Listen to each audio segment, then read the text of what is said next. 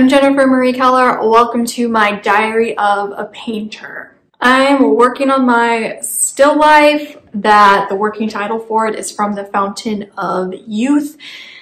I kind of had the setup pretty much figured out yesterday, and so today I wanted to get my easel set up because I really needed to figure out how to get a light attached so I could have my panel, which is right here, that I'm working on. So I'll show you that. Okay, here is the setup. Got my martini glass with a little bit of water in it. I might fill it up a little bit more. Glasses, napkin, all on a table. And so right here, I switched out my easel, so I'm using a more upright easel. Before I was using my plein air easel, but this easel for my plein air is good for plein air, but it's inexpensive and just pretty shaky. And I worked so long trying to get my panel on there with the light clipped up here, but it just wasn't working. And it was hard to get it to be level as well. So I switched it out with this is more of a traditional studio easel, which is working a whole lot better. So to get the panel at the proper height, my ceiling slopes down as it gets to this wall. So I have the easel up as high as it goes with the ceiling, and I couldn't get this shelf to be as high as I wanted. So I have a stretcher bar for a canvas right here, and then another one on that. And so I have the top stretcher bar clamped to the easel. And this easel also, I have lost the top part that goes down the main mask that will then keep the panel or canvas secure to the easel. And even if I did have it, since my light is right there, that would have, if there was something sticking out, it would have created a shadow down it. So at the bottom, I have two clamps then right along the edges, securing the panel to my easel. And then this clamp light I got from Amazon, and I'll put a link down below if you are interested in getting it. This was, I believe, about $10. And so I have it clamped up to the easel. It's really nice because it's got a ball joint right here. You can really turn that any direction that you want and then freeze it there. So I've got a nice light now on my panel, but I also didn't want that light touching anything for my setup. This is not the right time of day. The sun is going down for when I'm going to be painting this, but there's more light usually coming backlit. So I didn't want any competing light from that light hitting this. So I have this piece of foam core that I have just taped up to my easel like that, which blocks the light perfectly.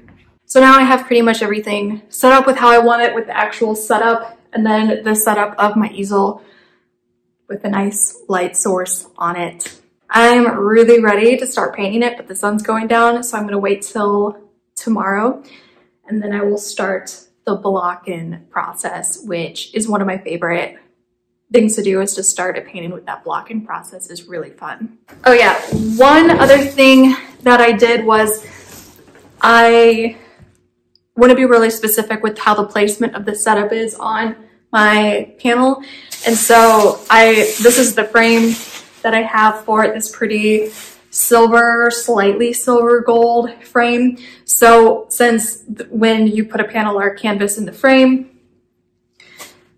a little bit of the edge is going to get cut off. And since I have this little piece of the napkin that goes down just a little bit off the edge, I wanted to make sure that that wasn't going to be touching the bottom of the frame, and it wasn't going to cut off any, but it would be a nice distance from the bottom. So what I ended up doing was I put the panel in the frame, and then I took a piece of sharp, soft charcoal and traced along the border of the frame so I knew exactly where the edges of the panel that's actually going to be in view and not hid behind the frame where that's going to be. And so you can see that border along here, along the edges. And one last thing, as far as the composition goes, I like to have a little bit of wrinkles along this edge just so it's not like a perfect crisp edge. I like things to be a bit more soft. So I notice on this side especially, the sheet hangs down the bar and the weight of the sheet is like the next day, this will be smoothed out. So those little bumps there, which you can probably hardly even see in the video, will go away. So on this side, I tucked the sheet up so that there's no then weight where it's going to be pulling these wrinkles back. And also I'm going to wait until later on in the painting when I have the composition on the painting and it's the painting's moving along quite a bit, but I think I might add some really subtle wrinkles in the fabric moving across the table. I don't like in still life where there's really obvious wrinkles in tablecloth because that just like, I guess like it just bugs me, I guess, having the like huge wrinkles on a tablecloth because it seems unnatural. Like who would do that? They would smooth it out a bit. So if I do have wrinkles compositionally to like make movement across the tabletop, which probably, if I do something, it's probably going to circle around the glass and the glasses, I'm going to make it subtle. But I don't know exactly what I want and if I want to do that. So I'll just make that decision later on down the road if I feel like I need more movement in the painting in that area. Tuesday, I start the painting process. I mix up a shadow color of yellow ochre, Sennelier red, and ivory black. This gives me a brown shadow color that I'm going to use for this whole painting session today. I take a lot of time getting the placement of everything on the panel because I want to make sure that the composition looks great with relation of all the objects and also all the objects in relation to the edges of the painting as well. I use a mirror, a plain mirror, to keep checking that my drawing is correct, like the martini glass is the right size and the eyeglasses and all the other elements of this painting. I thought that I would be using the draw scope for this part, but I'm finding that the draw scope shrinks the image down a bit, just a little bit, when I look through the draw scope. And I want this painting to be strictly site size for the time being. So instead of using the draw scope, I'm just checking my measurements and placement of everything with just a plain old normal mirror. So first I'm getting the drawing aspect of the painting in using the shadow mixtures. So I have an outline roughly of the table, glass, eyeglasses, and napkin. Then I start working with the shadow shape and light shape. I want to keep things really simple as possible at this early stage. And so I divide the whole painting into a shadow shape and a light shape. And while doing this without having halftones or anything else really helps me to get the drawing of the picture in. I'm also not using any medium, but everything rather is just being dry brushed. And I really like the beginning dry brush stage because it feels almost like drawing with charcoal rather than painting. And I can get things to be really atmospheric and soft as I'm still figuring out the gestures and proportions of this still life. I also fill the background of this still life in as a really simple shadow shape. The background is a rose bush up against a fence, and it's actually not all shadow, but the bits of light shape that are back there are really dim. And so for this stage of the painting, I'm just going to keep it simplified it into a shadow shape. And I might keep it like this. I guess I'll see how the painting develops if I want to bring light shapes in back there. Now, at the top of the painting, you can see that there's a couple inches that are left as a light shape. This is the top part of the fence, and the fence changes from being solid to lattice, so crisscrossing bars. I don't know exactly how I want to solve this lattice yet, since It is at the top of the painting, which is periphery and so far away from the martini glass, which is the subject. I don't want there to be a lot of attention drawn to it. And if I draw the lattice in, as I really do see it in life, it would have a lot of contrast, and so the eye would be drawn there. But I don't want the eye to be drawn there because I want it to be drawn to the martini glass. So at the moment, I'm leaving it just as a light shape, and I'll figure out a more beautiful, subtle way to treat that area farther along in the painting process. Wednesday, I take the darks darker, so I'm mostly working in the shadow shapes of the painting again. Not only do I make them darker, but I'm also working on their temperature as well. So the shadow of the tablecloth is pretty cold, and the shadow in the napkin are more warm, and the shadow that's out the window is mostly cold, but there's some warmth in there as well. I'm trying to keep the differences of the temperatures pretty subtle though, so the shadow shape overall looks pretty unified across the whole image. Working with the shadow shape, I'm also correcting the drawing of the painting. For example, I fix the eyeglasses and make the martini glass more symmetrical. And I also want to make sure that the napkin, the stand of the glass, and the eyeglasses look like they are sitting with their proper weight onto the table. I think this is really important because I think it can be distracting to have objects look like they are floating on a table. And it's a challenging thing to do to get the objects to look like they are all sitting on the table with their proper weight. And I find that it's always kind of changes a bit throughout the painting as the painting develops, as you get the values and temperatures of everything to where they need to be. So I am focusing on getting everything to sit properly on the table, but I'm also not letting myself get obsessed with it because I know I can make it look better and better each day I work on the painting as it develops.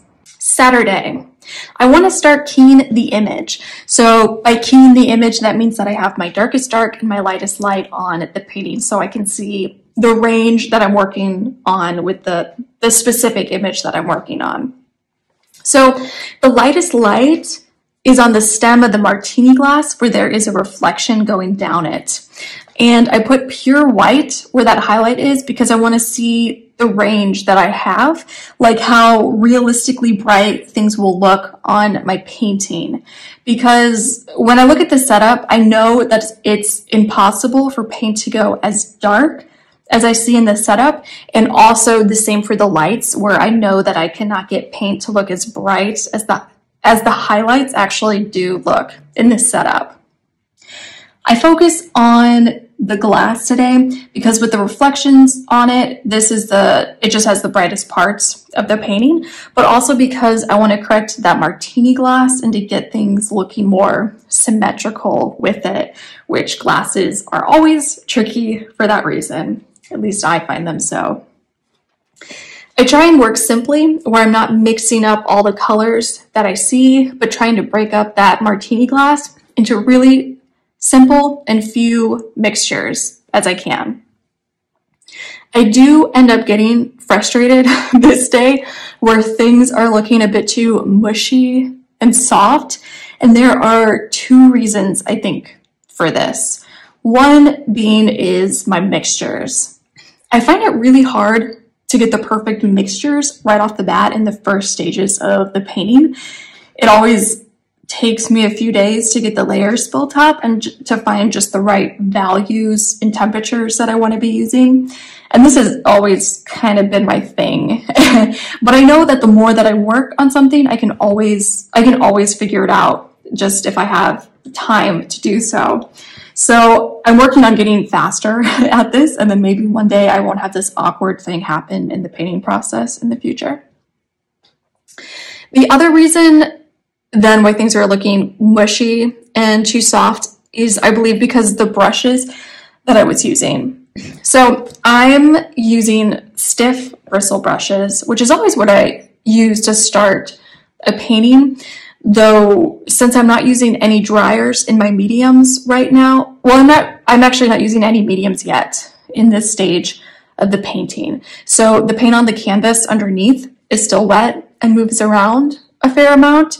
So I think it would be better if I switched to a slightly softer bristle brush, something that can still really push paint around, but is also soft enough that the bristles can lay the paint on the painting without affecting the layer underneath.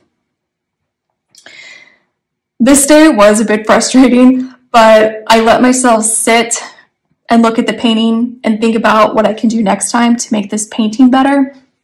Whenever I do get frustrated and I feel like I didn't move the painting as far along as I wanted to that day, or like I just spun my wheels and the whole day and like made no real progress, or even worse, made the painting worse. So whenever I have days like this, I always take a little break, and usually the length of that break is usually measured by how frustrated I feel then. And then I come back, look at the painting, and see if I can make a game plan for tomorrow to make the painting better. I feel like the day never feels like a total waste if I leave with a clear idea on what I'm going to be doing on the painting tomorrow. So stay tuned for next week's video on this painting, because I plan to have this painting looking pretty solid by then. So I'm definitely excited to get to work on this painting this week. I'm Jennifer Marie Keller. Please subscribe to this YouTube channel, comment, and like this video because it really helps me out.